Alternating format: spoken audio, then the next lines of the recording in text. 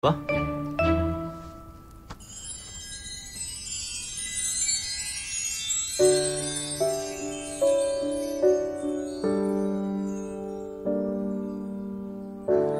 我想把你画在心间，我想把你搁在唇边，我想把你捧在手心，在你发现前能把梦倒回点时间，好像有点苦又有点甜，却心里在身边，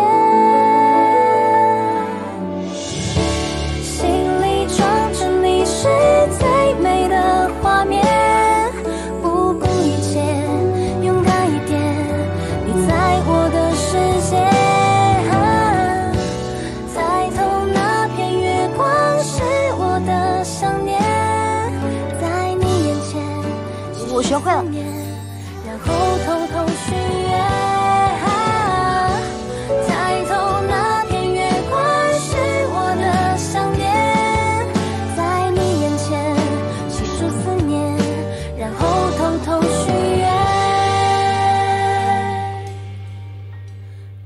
少爷，巧云姑娘给您送茶来了。思恒啊，哎，扶我出去走走。哦。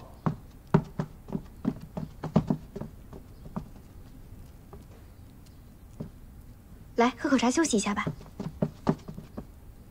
我怀疑梅世清在算计我。此话怎讲？他刚刚故意……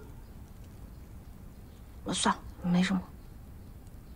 你说这梅三少是不是发现什么了？我最近老觉得他在有意无意的支开我。怎么可能？他就是想羞辱我字儿写的丑。你学得会这3个字吗？我这不是才第2天学写字儿吗？他就让我学写他的名字，我怎么可能1天之内学会吗？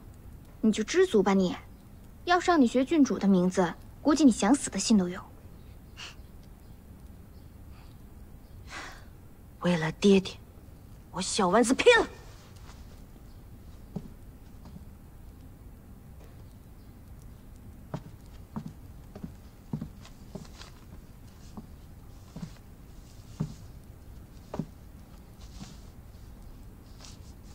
再不喝，茶就要凉了。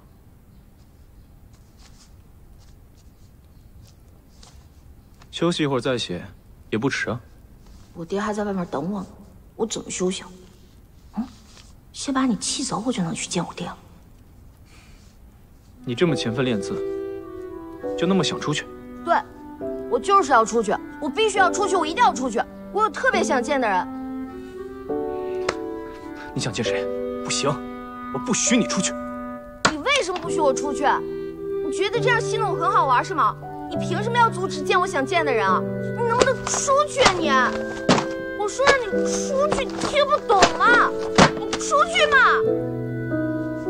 你个疯子！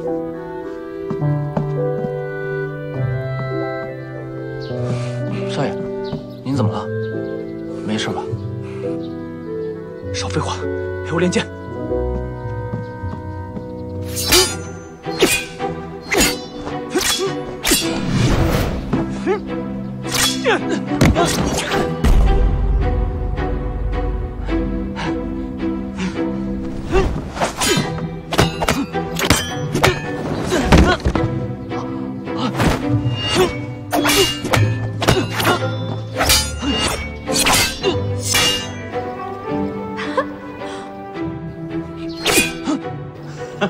我也是这么觉得。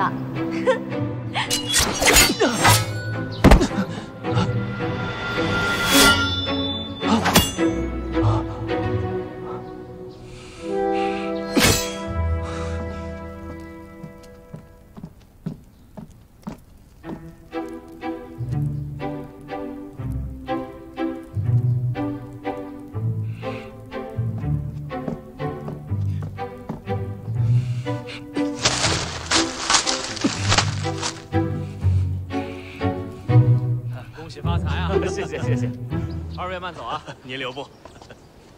哎呦，胡老板，好久不见啊！好久不见，大驾光临啊！哎，里边请，里边请啊！请啊，请。少爷，查清楚了，司徒里今天都在商会接待来往商户，没有会见郡主。知道了。还有件事，你已经知道郡主的真实身份，切记保密。是。这件事情，我一定会保密的。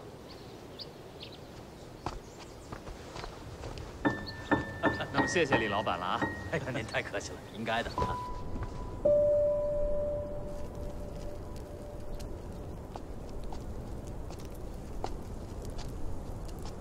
爹！哎呦，丸子！爹，哎呀，没事吧？你想死爹了！没事就。哎呀，丸子，你现在跟郡主二人错家，你进了梅府，他进了青龙寨，这有杀身之祸的呀！那怎么办呀，爹？咱跑吧！啊！不行啊！我不能丢下他们不管。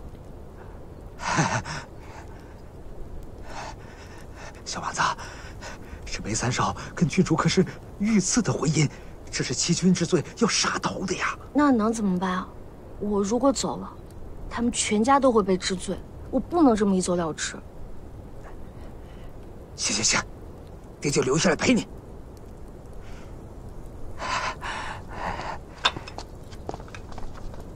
大叔，现在你能告诉我郡主的下落了吧？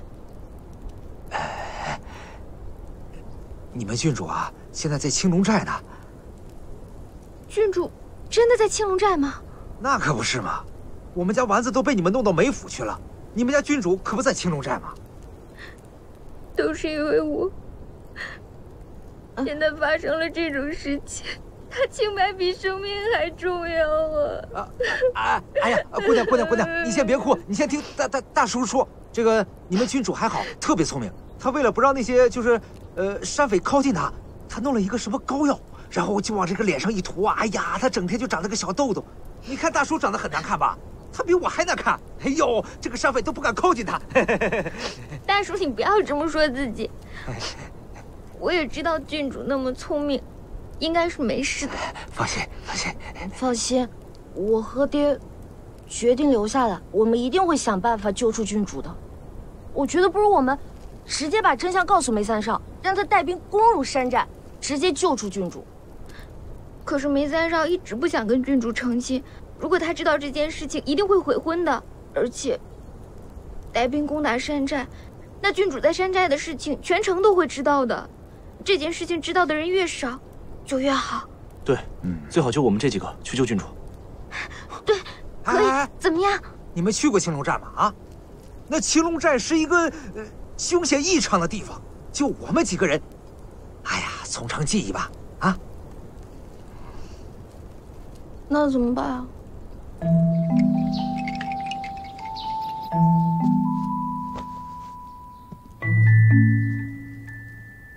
哦，吓死我了你！要我向你道歉吗？